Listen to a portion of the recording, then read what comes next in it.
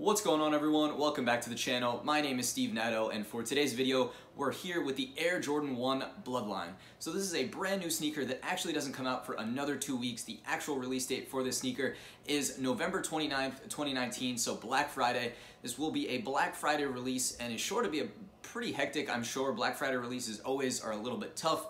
But nonetheless, I was able to pick them up a little bit early, so I wanted to get this review out there for you guys to show you what it looks like on feet, give you all details and aspects of the sneaker up close, and show you all the different parts of the sneaker as a whole. So like we always do with my channel here, I want to give you guys all the information you need to decide if this is a sneaker you guys want to pick up. So the Air Jordan 1 Bloodline, what we're going to do is take a look up close at the shoe. I'll show you what it looks like on feet. I'll give you guys my opinion and rating out of a score of 10.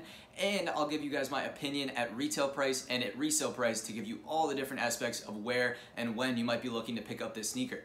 So as I said, there's a ton to cover in this video, a ton of value here. So be sure to hit that subscribe button if you guys are not subscribed. I do post content like this all the time. But for now, we do need to jump right into this video. So let's jump right into the review on feet of the Air Jordan 1 Bloodline.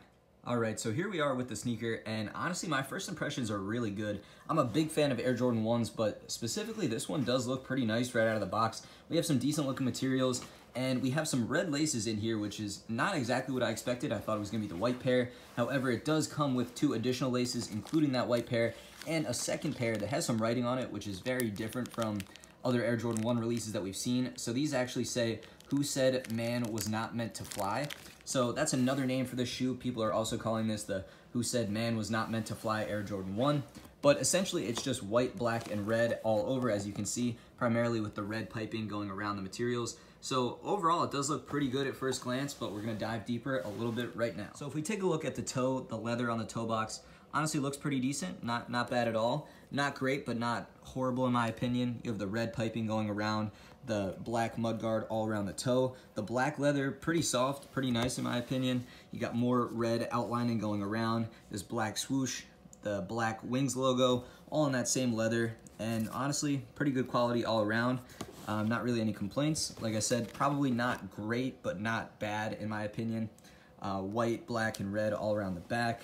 White midsole, red outsole, 2 extra sets of laces. So pretty decent looking. You got the tag up at the top in black with Nike Air in red.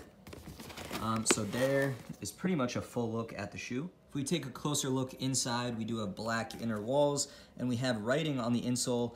The black insole with red writing to say "Who said man was not meant to fly" on both sneakers.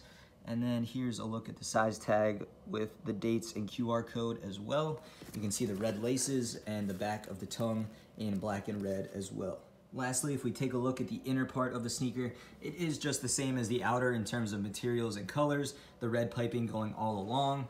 And then you have a red Air Jordan 1 outsole, which is very typical of all the other Air Jordan 1s, so not anything too different there. And now that we have taken a full up-close look at the Air Jordan 1 Bloodline, I gotta say it does look pretty decent, so I'm excited to get it laced up and show you guys what it looks like on feet, so we'll jump into that right now.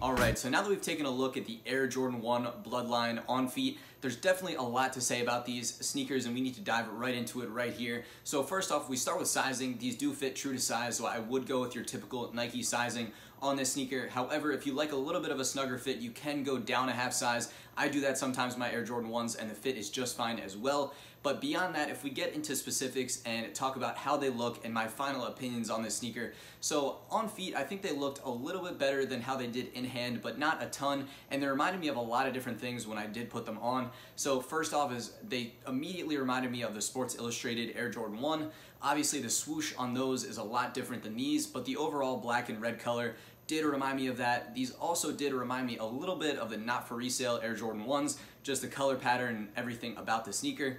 So with that being said, I don't think it differentiates itself too much from many other Air Jordan 1s. Obviously the black, white, and red is so classic and seen on so many Jordan 1s, but these ones, I don't know, they might go a little under the radar just because of how they look, and in my opinion, the red laces. I thought they were going to come stock with the white laces. Obviously you can change them, and in this pair I probably will. The red laces just don't do it for me. I definitely like the white, and I'm not so sure on the ones with the writing. I don't think I'm going to put those in, but I would go with the white laces in these. I think they would make them look a little bit better.